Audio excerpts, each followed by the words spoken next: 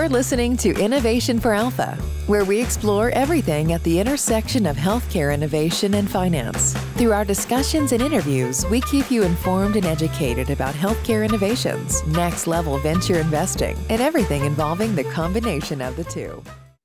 Hello, everyone. Tobin Arthur with Innovation4Alpha podcast, and I'm joined by my partner, Yuri Sernande. Yuri, it's great to have you here today. Thank you, Tobin. Glad to be with you. Now, we haven't done this before, but I thought we'd do a little discussion just to give everybody a sense of why we're building Innovation4Alpha. So before we get into that, let's give everybody a sense of who you are. They hear me blathering on and on with some of the podcasts that we have in the can, but tell everybody a little bit about your background. Who is Yuri? Sure. Hello, everybody. My name is Yuri Sernande. From Portland, Oregon. Lived here most of my career. Immigrated to the United States from the Philippines about the age of 7, and moved to the Pacific Northwest, largely Portland, Oregon area, around my 3rd grade. And I was really fortunate to have grown up in the outdoors. So I grew up hunting, fishing, camping, rafting, all the things that most kids these days would probably die of. And I've managed to survive and keep all my fingers and toes along the way. And then later on, last 2 years in high school, experienced the farm life up in Battleground, Washington. Moved in with this military family and learned what it meant to work every day on the farm. So I've got a huge, deep appreciation for that. And the foundation of my work ethic really began there. And then stumbled across a really amazing mentor at the early age of 16 by the name of Chief Tom McDowell. He was the founder and creator of North Country EMS. It was advanced life support ambulance service in the southwest side of Mount St. Helens. And then he also co-founded 2 other agencies. So there was kind of a triple agency, Yakult Fire District 13.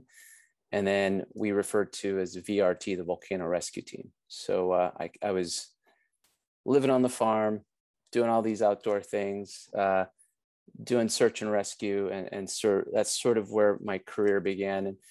And I got this crazy idea at 18 that I'm going to join the Army. And so I became a combat medic, and all the things I was doing, search and rescue and outdoors, kind of parlayed into that. And after boot camp and medic school, I got accepted to Washington State University and also into the WSU Fire Department, which was a paid student resident program. And so a lot of the early training that I did. So I basically have been part of a lot of the different training cultures through the military and first responder units that I served in. And that sort of set the stage to my informal training or self-training after completing my bachelor's at Washington State into the tech industry. So in the tech industry proper, I've been in the tech industry for about 21 years now.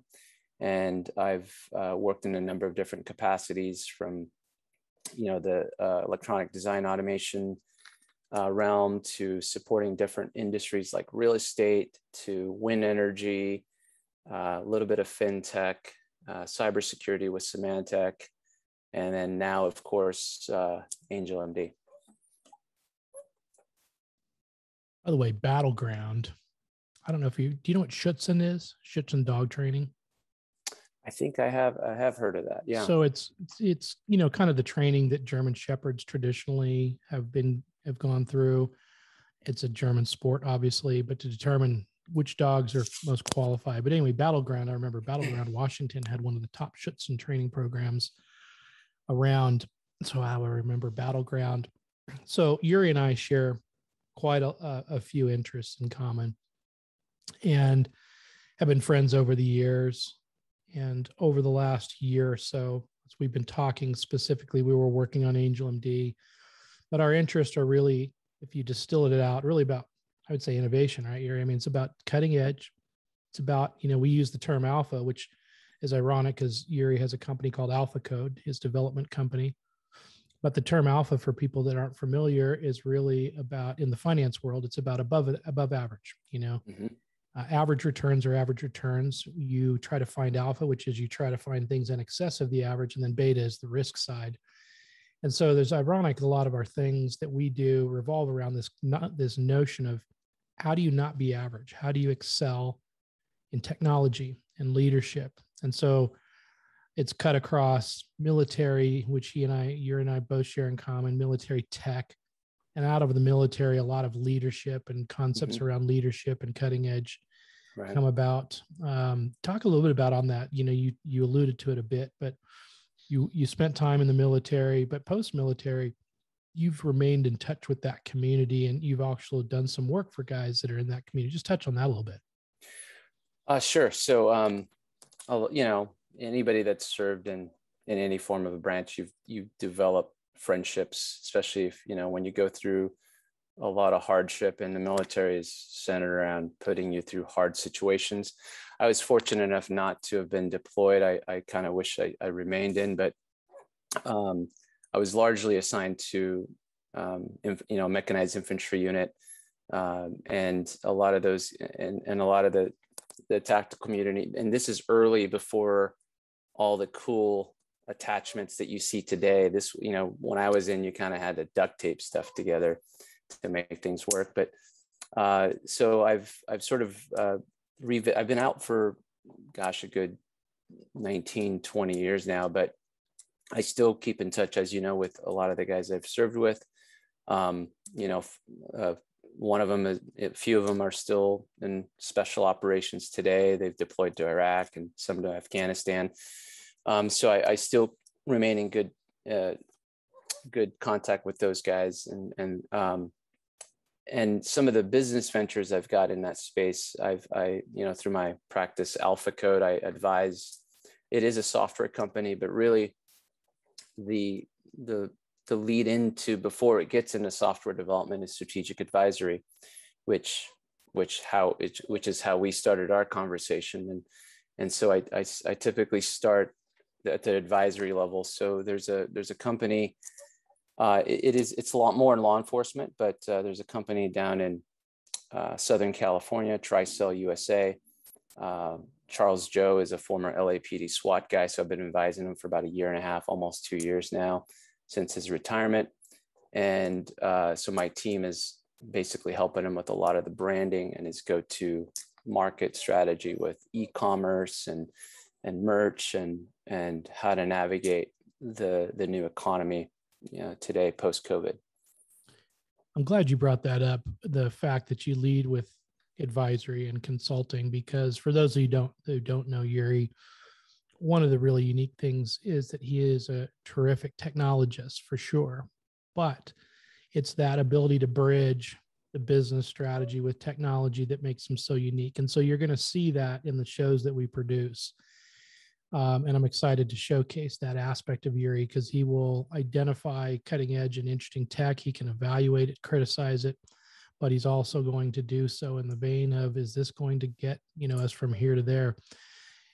Yuri, one of the things we're talking about is the Innovation4Alpha isn't about you and I necessarily. We'll do some of our own shows and interviews and things of that sort.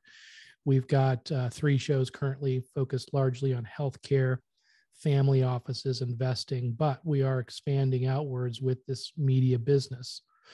We just alluded to one of the branches. We're going to be covering military tech and tactical and first responder oriented things. Again, the focus being on innovation. What's at the cutting edge of these spaces that will help first responders in our military to more effectively do their jobs? But there's other areas, why don't you talk about some of the other areas that we find interesting and where we are actively looking for hosts for those shows or co-hosts to work with us on those shows? Yes. And so, and thank you for the compliment, by the way, Tobin. One of the things that I really enjoy is really, in my advisory role, is really helping other owners and entrepreneurs. In fact, my personal mission is to build an elite force of entrepreneurs. And what a great place to start with Innovation4Alpha and all things and all the healthcare startups that are running through the Angel MD network. But one of the things that I find fascinating about what we do is connecting the dots that most would just kind of pass by. But case in point with Tricell, he's got an amazing infrastructure down there at Route 66 Shoot Park. It's this 100-acre shoot park. And then we've got this really cool brand, Tricell USA, where they're doing a lot of law enforcement, armed forces, like hostage rescues, CQB type training that's more urban. And then I've got another customer client, Pacific Echelon. They've got a really forward-thinking private armed security service here in Portland, Oregon. As many of you may or may not know, Portland's going through a number of different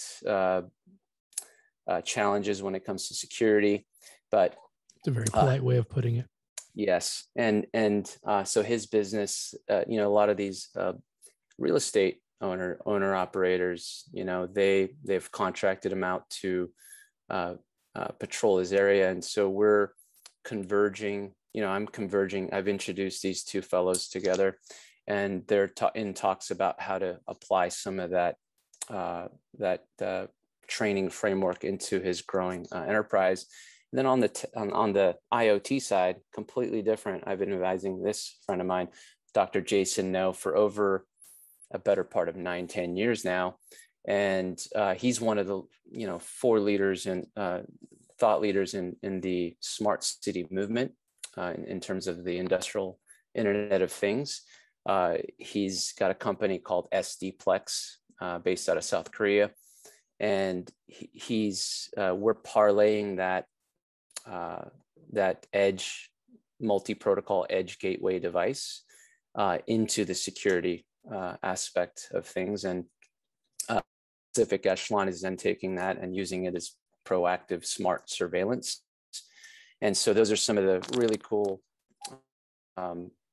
perimeter security solutions that we're working with. If we renamed this program, we could call it Connect the Dots, because Yes. That's really what you and I enjoy doing. And it's not just connecting the dots for the sake of connecting the dots. Yes, we like to introduce people to one another, but there's always a method to the madness or a purpose behind that, which is the belief that 1 + 1 can equal 3. If we put the right people together, they can be better together. In fact, you came up with the moniker for Angel MD, which is innovation is social. And I think what to me cuts across all of these different shows that we're working to orchestrate and produce, Right. Whether it's military, whether it's healthcare, whether it's sports and entertainment, energy, transportation, the thing that cuts across them all is, we want to entertain. We want people to find some interesting things. There's an entertainment element for sure, but it's also, how do we help people to get smarter, whether they're an investor and they're looking for interesting alternative investments, if they're an entrepreneur and they're looking for ways to better tell their story, or for other entrepreneurs that maybe they should be partnering with. It could be a whole number of things. Those are just a couple of small examples, but it really is about connecting the dots more efficiently. We've got some fun things in store. Yuri's kind of alluded to a little bit of it, but we actually expect this not just to be a series of podcast shows, but to be a series of adventures where we're putting together programs and we're cross-pollinating our audiences to go on tactical events together and or hunting and fishing and any number of things that we'll be covering. So I'm excited about the shows ahead. I think the ask, Yuri, from you and I to the audience is, number one, we're looking for feedback as we produce these shows. We're looking for people to say, hey, too long, too short, try this, be great to do this. I mean, we take advice and feedback from the folks like Gary Vaynerchuk and others who are constantly testing new ideas, and we love that. We want that from our audience. And I think the other is looking for guys who say, hey, I've got this cool idea for a show on innovation in this particular area. Well, what we have is the infrastructure to help folks produce the show so they can just do what they enjoy, get guests, do interviews. We'll take care of the rest in terms of producing and promoting. Absolutely, Toby. So Yuri, let's end it there. Let's keep it short and sweet. It's Friday afternoon when we're recording this, but more to come. We're going to have some fun. And again, the show's not about Yuri and I. We're just the facilitators. We're going to be pulling on some very cool guests and peppering them with questions and getting out of the way. And we hope everybody enjoys. But Yuri, thanks for jumping on and getting everybody start to be familiar with you. Thanks, everybody. Thanks. See you again soon for the next episode of Innovation for Alpha. Make sure to go to Innovation4Alpha for access to prior episode links, show notes, and other valuable resources. This show is for entertainment purposes only. Before making any investment decisions, please consult with a professional. This show is copyrighted by Angel Indie Media, and written permission must be granted before syndication or rebroadcasting.